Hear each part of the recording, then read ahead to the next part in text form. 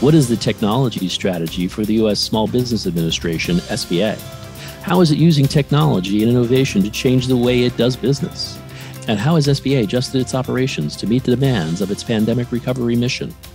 I'll explore these questions and so much more with our very special guest, Sanjay Gupta, Chief Technology Officer at the Small Business Administration. I was wondering about your specific duties and responsibilities as the Chief Technology Officer at SBA. Can you tell us more about those responsibilities? And perhaps you could outline for us the portfolio under your charge and how it supports the overall mission of SBA. Absolutely, yeah.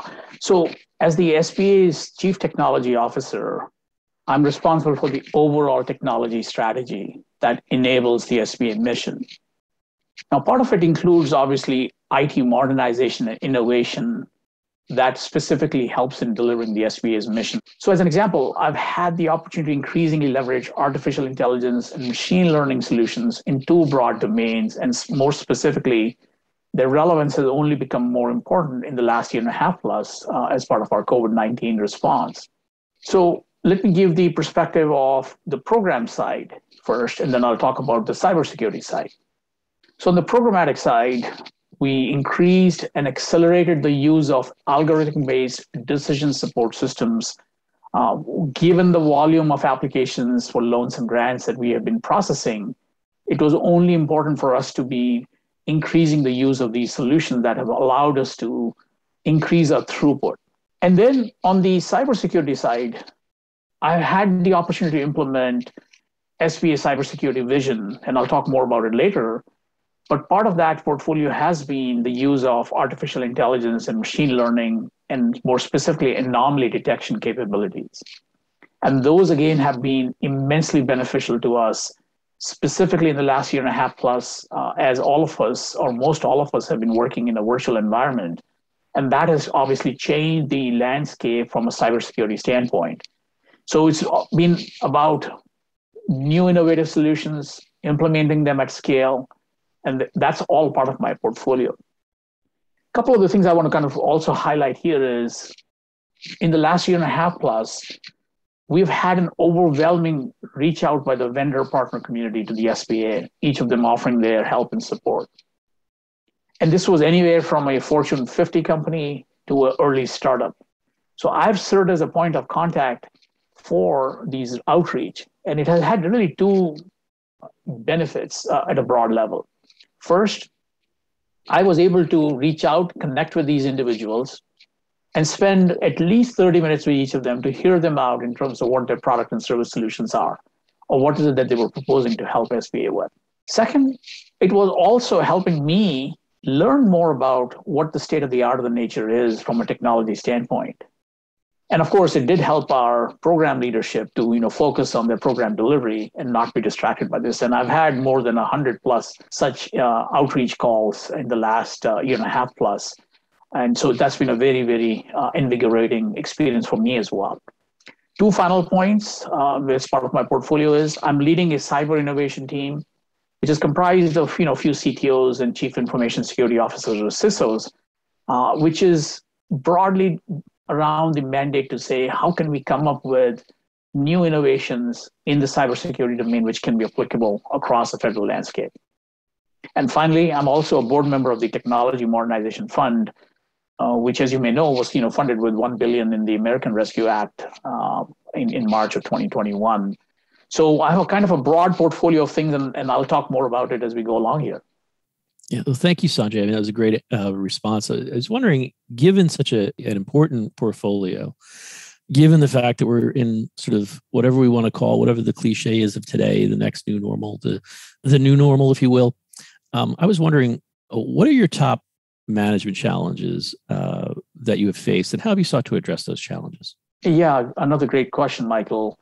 The top 2 or 3 management challenges that I see, people around budgets and contracting and acquisition. So on the people thing side, we have really 2 key challenges. One, the skills and competencies do not match the skills and competencies that we need for today's modern technologies.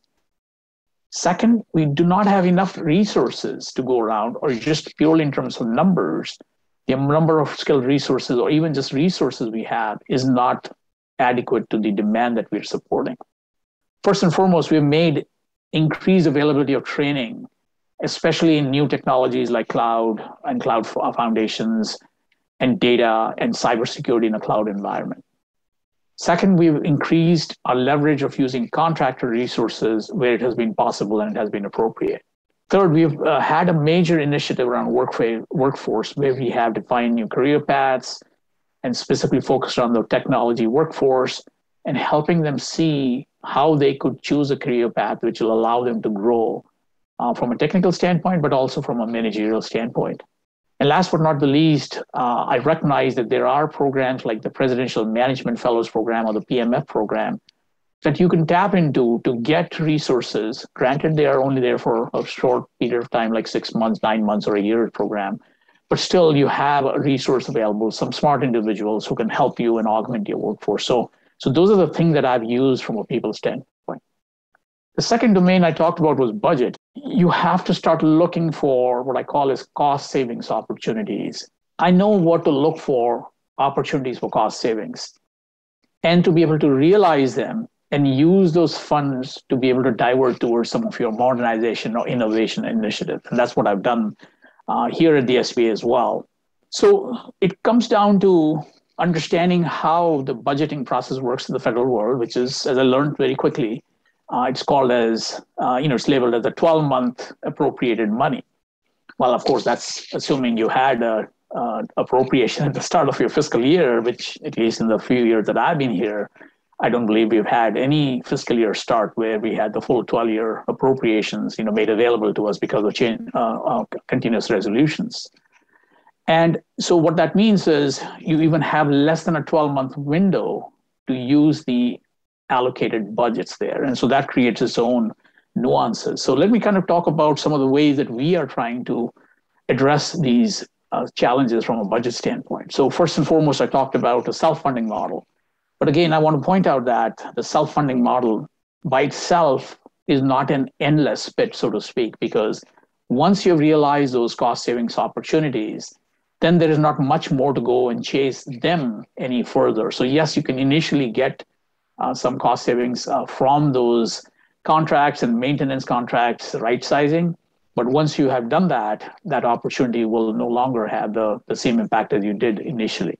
The second is, leveraging other funding sources like the IT Working Capital Fund. I just want to point out that SBA is one of the first agencies which under the MJT Act was able to get the IT Working Capital Fund created. What that does is, high level, it allows the CFO and the CIO to be able to sweep up money at the end of a fiscal year, which has not been used, and direct it into this IT Working Capital Fund, making it, in essence, a 3-year money pool in which you can use for modernization. Or the Technology Modernization Fund. Or, within GSA, they have the Technology Transformation Services, or TTS, and sometimes they also have some funding. So what I'm trying to say is that, leveraging any or all of these funding sources that might be available to you. And last but not the least is obviously working with your congressional budget justification process to see if you can try and make a good case to see how your budget appropriations could be increased. Now, in the dimension of contracting and acquisitions, I have to say, this is a really tough one. I think one of the key challenges in the contracting acquisition process is, increasingly, the IT world is moving into what I call is a consumption-based model. So you're no longer buying like servers and equipment or discrete pieces of equipment. And in a consumption-based model, it's not easy to determine how much you will consume in a given period of time. So you project that, and then you make the acquisition against that. So I think just to net out 3 management challenges around people, around budgets, and contracting and acquisition. Sanjay, technology plays an integral role in how the Small Business Administration meets its very important mission. To that end, would you tell us more about SBA's technology strategies? And perhaps you could offer us some of your key priorities. Absolutely. So one of the things I want to start with by saying is the COVID-19 global pandemic has brought about a new recognition of the critical role IT or information technology plays for the mission delivery. And it doesn't matter if you're in the public sector, private sector, academia, not-for-profit, and you could be anywhere in the globe. So organizations that had invested in modern technologies before the pandemic were in a far better position to respond to the changes brought about by the pandemic, such as virtual work environments. Like pretty much everywhere across the globe, people immediately went into a virtual work environment. And so what we saw, even at the SBA, is a difference. So areas where we had modern solutions in place already, we were able to pivot quickly there, versus the areas that we are not as modern and we're using traditional technologies. So in terms of the technology strategy for the SBA, it's fundamentally founded in the SBA mission and the business needs and the business goals that we're trying to achieve. At the highest level, I would say it's about delivering improved citizen services.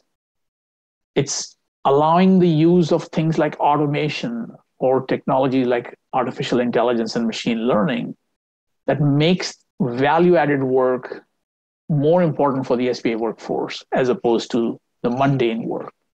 It's about increasing the reliance on data and facts to drive policymaking and decision-making. So we're using data increasingly, and that is informing our decision-making processes.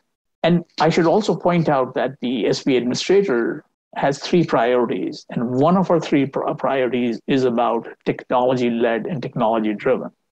So in that sense, it has given us a new impetus to be able to examine everything we do at the SBA from that technology-driven or technology-led lens to see how can we now improve it, enhance it, or increase the effectiveness of the productivity of that program. So in that sense, I think we are well-positioned. One final point I want to make on this is that, and this is just my observation, that I think as a federal IT environment, we do need to increase the focus on innovation. And the reason I say that is, if you look at the total annual IT spend across the large federal landscape, that's a significantly large number. And I think we can spur more innovation. I think we can spur more collaborations and partnerships across the agencies so that we can learn from each other and also join forces and solve common problems that I think a lot of the agencies are facing. That's terrific. I'd like to transition right into some of the initiatives that you've been pursuing, and in particular, modernization. Can we explore how you're modernizing infrastructure and systems? And where I'm going with this is perhaps you could tell us more about SBA's cloud journey and cloud migration efforts. What are some of the benefits and key challenges to moving to the cloud? Certainly.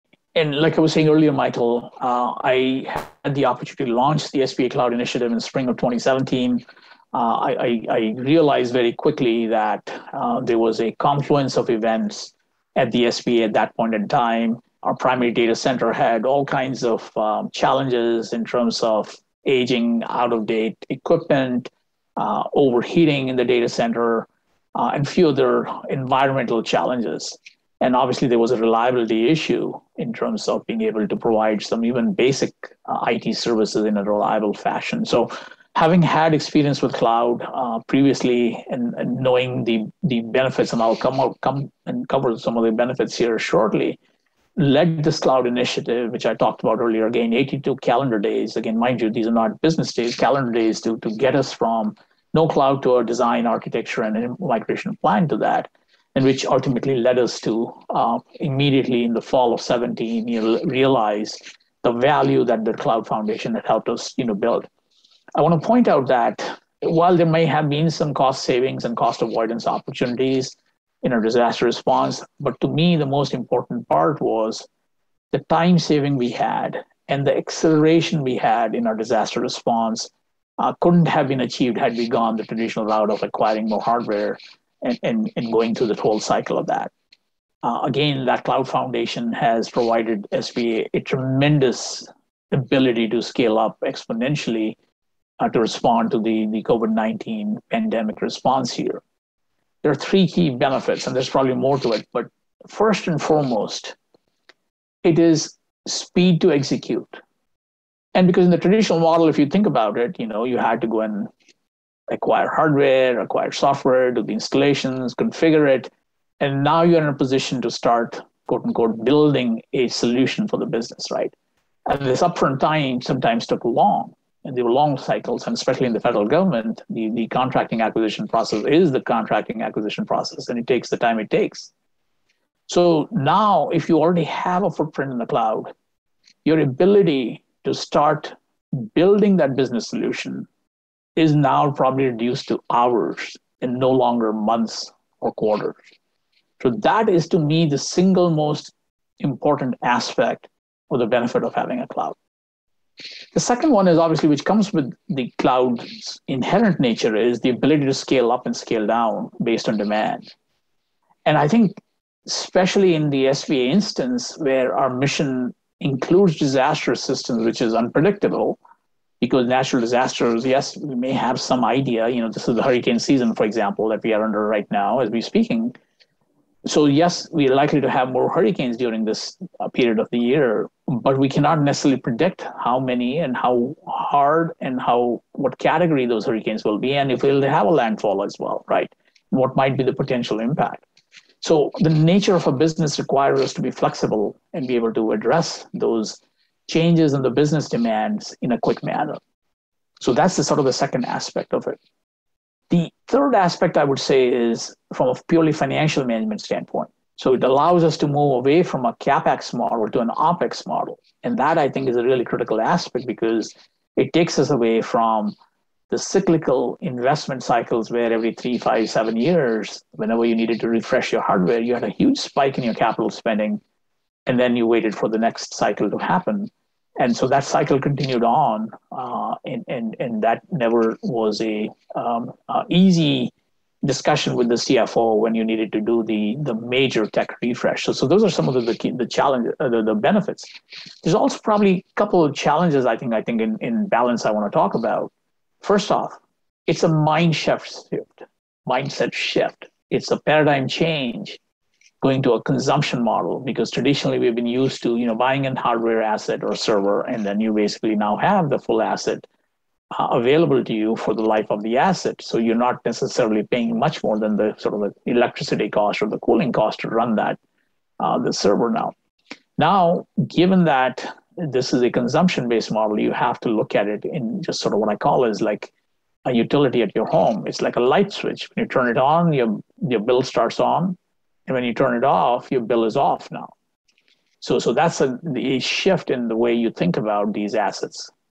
There's also change management processes. Like, for example, if you had change management processes that took months or weeks to go through a change, now in the cloud environment, you can potentially have those changes, within a day or sometimes multiple times during a day. So you have to change your processes there.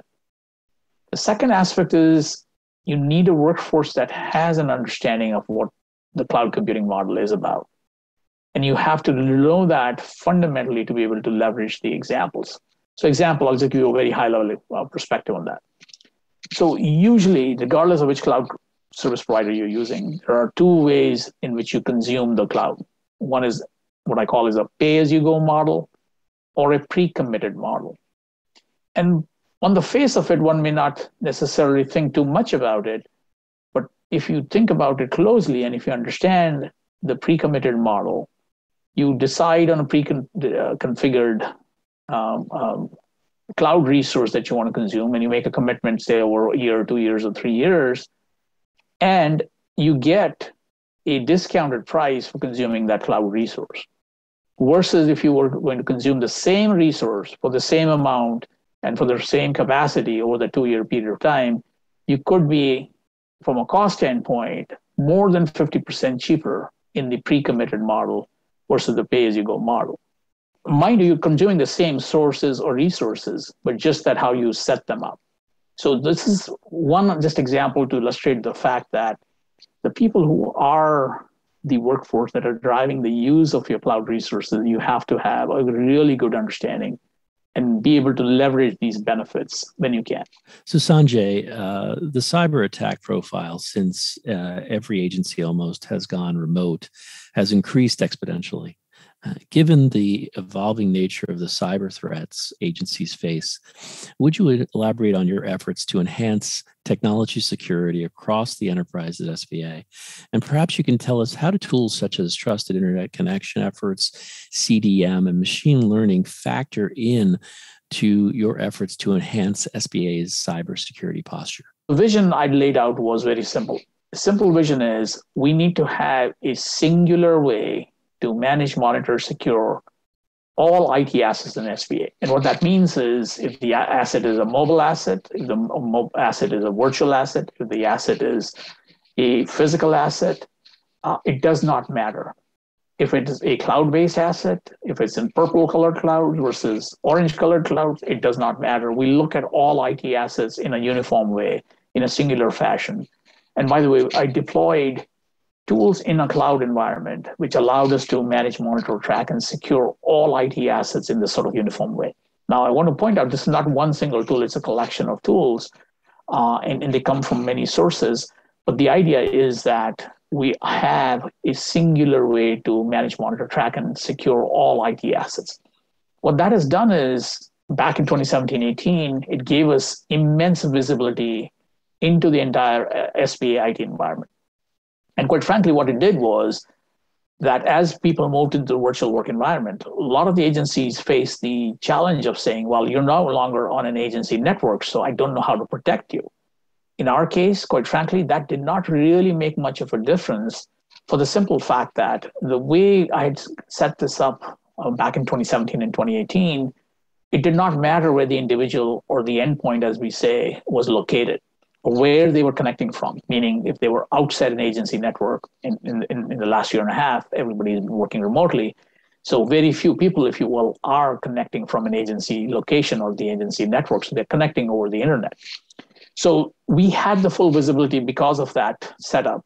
And that has allowed us to maintain the cybersecurity posture, given the increased nature of our work here. And obviously, given the fact that we're processing over $1 trillion, that has obviously, attracted more attention than we would probably have desired as well, right?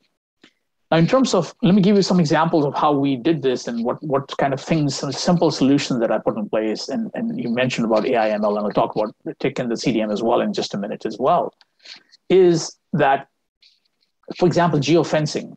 So in March 2020, I realized that these economic recovery initiatives were focused on the continental United States. So working with my CISO, the Chief Information Security Officer then, I said, look, let's just implement geofencing. What that does is it blocks traffic, network traffic to be more specific, that originates outside the continental United States. So for simple fact, we implemented this and we put this all across all of our portals. So we had basically blocked any traffic that was network traffic that was originating outside the continental United States.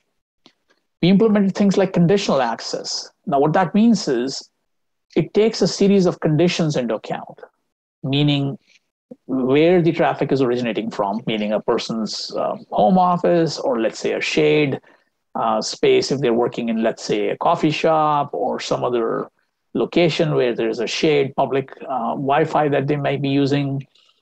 So you associate a reputation score for that IP address from where that traffic is originating. You associate a risk profile of the user, which again, I'll talk about just in a minute about how we build user profiles in an automated manner through the tools. And then you put in the variety of other combinations of signals like the vulnerability level of the endpoint that they're using, or the patch levels, and so on and so forth. And that goes into a dynamic engine which determines the level of access the individual should be granted given those input signals. And so this conditional access is one of those capabilities we turned on and accelerated the use of during the pandemic. It was something which we had implemented earlier, but we had not necessarily seen an advanced uptake of the use of this, granted most people were working from an SBA location. So these are some examples of how we were able to overcome the challenges that most of the agencies had faced. Now, in terms of the AI ML use, I'd mentioned earlier that from a cybersecurity standpoint, the tools that I'd implemented gave us what I call our anomaly detection capabilities. And let me give some very quick examples of that. First and foremost, so for example, I log in and my login shows coming from Washington, D.C., let's say at 8 a.m. Eastern.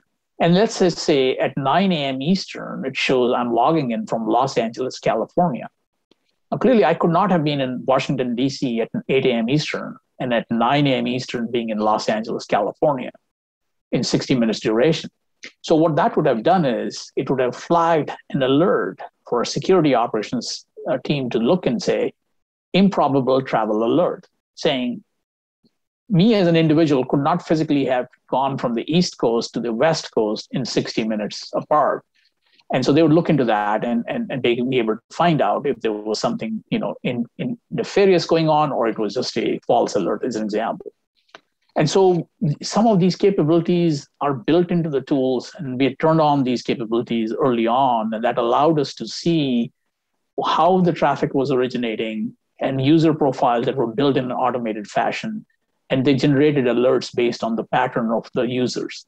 When I set this vision and implemented the vision, the two things, amongst other things, it did was it allowed us to meet the tech requirements, but it also allowed us to meet the CDM, or the continuous diagnostics and mitigation program requirements. It allowed us to showcase, working with, in this case, DHS team, to say that we could achieve the objectives or the goals of the programs without necessarily adopting the prescribed architecture by those programs. And that's been a huge thing. And it's also allowed OMB to issue new guidance like the TIC 3.0 policy that came out in December of 2019. And that has been a huge asset for all agencies, quite frankly, and especially in the last year and a half. So Sanjay, would you outline SBA's digital transformation strategy? What are the core pillars of the strategy? And perhaps you could give us an update of the progress in this area. Yeah, definitely. And I think really comes down to three key elements. First and foremost, it starts with what I call is customer experience, or in our case, citizen experiences. And I'll expound on that and give some examples of what that is. The second is what I call is digital-only workflows. And the third and the most important aspect of this is data.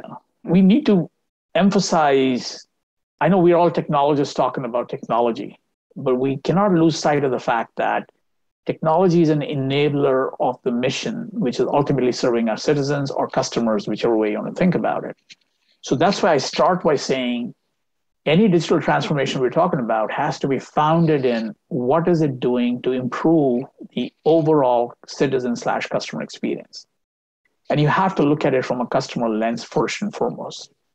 And yes, there will be some benefits that the internal organization will also accrue by the digital transformation, but certainly you have to start with the customer aspect first. So let me give you some examples from what does that mean. So if you're talking about customer experiences, and at least I'll give you an XB example is, back in 2017, the way we were set up was our customers, as they interacted with the different various program offices, each program office, using a siloed approach, used to talk to the individual and kind of, each one probably had them create a user ID and a password and then, work with that. But yet they were the same individual, but just because the way it was siloed, they ended up creating multiple user IDs and passwords with each program office. So early on in 2017, I implemented the notion of an enterprise single sign-on with the intent to say we need to improve our customer experience, and we should not ask the customer to create multiple user IDs and passwords and create profiles multiple times. We should be able to create it once and allow them to be able to share it across their various program offices. So we started with that back in 17, and we continue to make progress in that dimension. And yes, it's still continuing. It's a journey. It's not necessarily complete. But we implemented things like multi-factor authorization, MFA, in the single sign-on service, so that allows the customer to have an increased reliability and an increased confidence from a security standpoint, right? When we launched new customer-facing applications, one of the things I set up as a principle was that these need to be responsibly designed. What that means is they needed to be mobile-friendly applications. And so it's no different in the public sector as well, where increasingly the citizens are using mobile devices like a smartphone or a tablet to access those resources by an agency. Let me talk about digital workflows now, and I'll try and make this quick as well. When you make a digital-only process, you allow the user interface to collect that information in an interactive manner, or allow people to also upload documents to support it, but that's sort of how you collect it. and you create a user interface which allows you to only collect the information that you really need to use to process that information or that application for that matter. Let me hit on the data aspect of it, right? Data is the currency of the digital world. And what that means is in today's digital world, we should be looking at data as an asset, and we should be managing it as an asset. And I think in the federal government, we are sitting on a treasure trove of data that is of immense value, both in the public sector as well as the private sector. I know we talk about using things like artificial intelligence and machine learning, but guess what? They are founded on a strong data foundation. Training data or data is what they are working with to be able to, create informed choices and informed decisions, right?